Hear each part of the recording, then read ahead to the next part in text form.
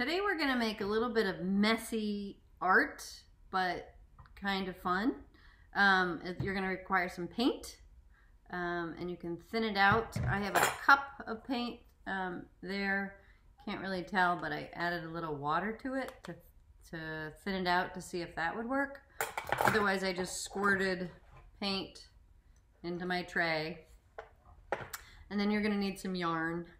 I have some thick yarn here and some thin yarn, and you can experiment. But basically it's soaking the yarn in paint. So you can try different lengths too. So I have this one, and I have paper. So paper, yarn, string or rope, and paint. And the object is to get the yarn full of paint and then use it as a sort of paintbrush.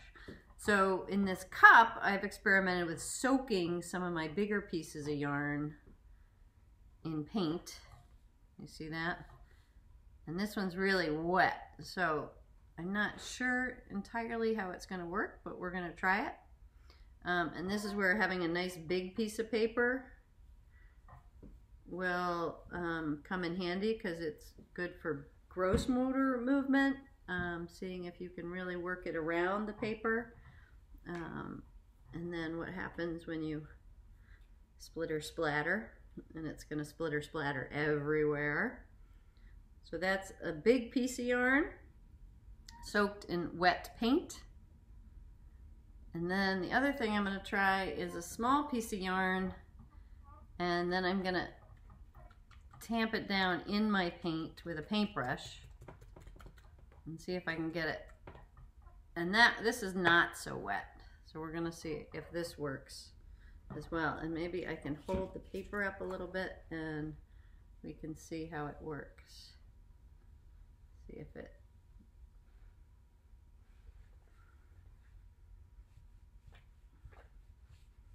and it is, I guess, the shorter the yarn, probably the easier, or the bigger piece of paper.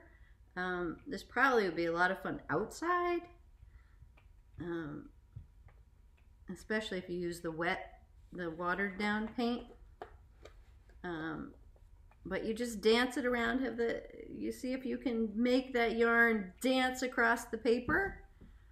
And then the other thought I had was, let's see, I've got another, let's do a short piece of yarn here. I'll do a short one, and I'll mix that in. Let's see if I do yellow.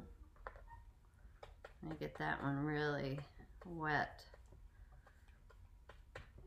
and then I can drag it. See if I can make worm trails. These are my worm trails.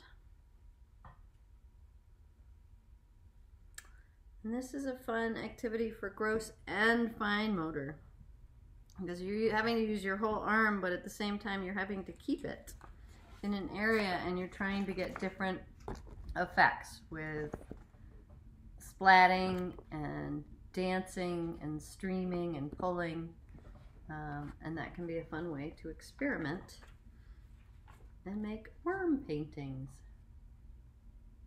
Happy painting!